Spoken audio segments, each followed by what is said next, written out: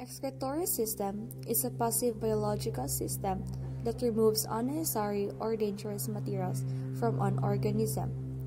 It is responsible for the elimination of waste produced by homeostasis. It helps maintain internal environmental balance within the organism and prevent damage to the body. Skin plays a minimal role in the human excretory system. The skin secretes a fluid called sweat through the sweat glands located in the dermis, which carries a small amount of metabolic waste. The process of digestion and absorption releases into the bloodstream, but excess nutrients, salts, minerals, water, as well as drugs and toxins can also enter the bloodstream through the digestive system. The cells of the body also release toxic waste products, such as ammonia, which is converted into less toxic urea by the liver into the bloodstream. These excess materials, drugs, toxins, and waste, if allowed to build up in the bloodstream, can threaten an individual's health by throwing off chemical balances. The blood and extracellular fluid that bathes body cells must have precisely regulated constructions of various salts, appropriate levels of water and dissolved substances, and other waste products must not be allowed to reach toxic levels. The burden of maintaining a proper chemical balance or homeostasis in the body falls largely on the kidneys. Human kidneys are pair-kidney bean-shaped organs located on either side of the spinal column, extending slightly above the waist. The kidneys functions as the body's main excretory organ, eliminating the metabolic waste products by filtering the blood. The blood carrying various wastes enters each kidney through the renal artery. After it has been filtered, blood exists through renal vein. The kidney contains a hollow in the chamber called the renal pelvis, and an outer layer which is divided into fan-shaped renal medulla and an overlying renal cortex. The kidney is composed of up to 18 lobules. Each lobule is composed of nephrons.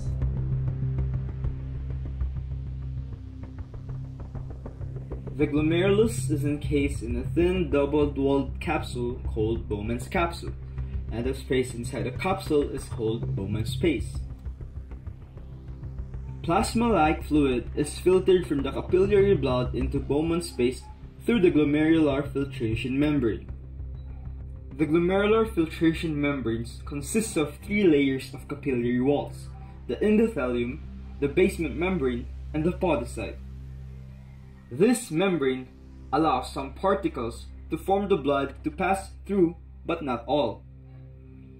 The fluid that is filtered from the capillary blood into the Bowman space is called filtrate and forms the primary urine. The filtrate then diffuses across Bowman space and enters the tubule system of the nephrons. In the tubules, some substance are added to the filtrate as a part of the urine, and some are reabsorbed out of the filtrate and back into the blood. The filtered blood flows from the glomerulus via the afferent arteriole into the peritubial capillary network, which is a low-pressure reabsorptive system, surrounding all portions of the tubules.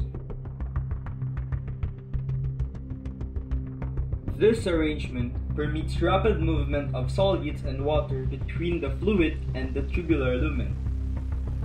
Peritubular capillaries rejoin to form the channel by which blood leaves the kidneys and empties into the inferior vena cava. Blood flows occur into the glomerulus from its afferent arteriole and moves through the glomerulus capillaries into Bowman space.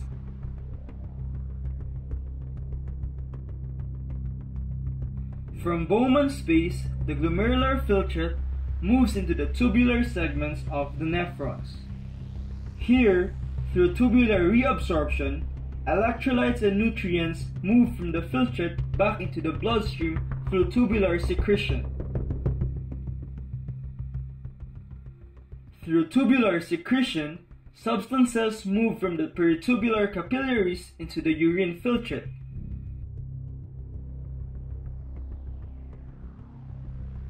Urine, which is a mixture of water, waste, toxins, and some excess nutrients,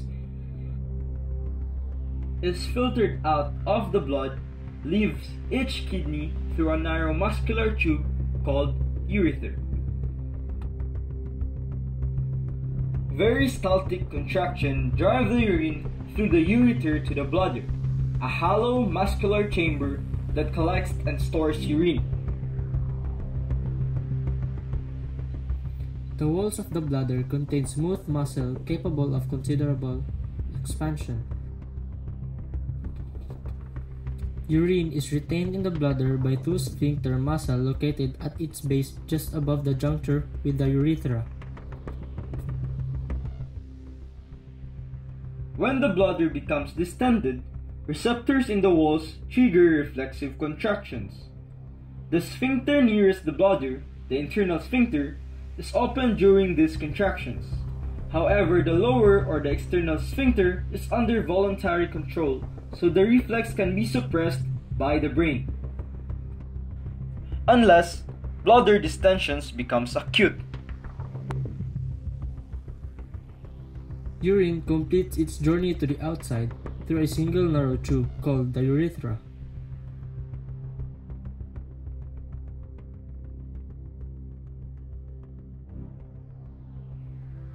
The human excretory system is thus responsible for the regulation of our body in terms of chemical balances, elimination of waste and harmful substances, and ultimately our good health.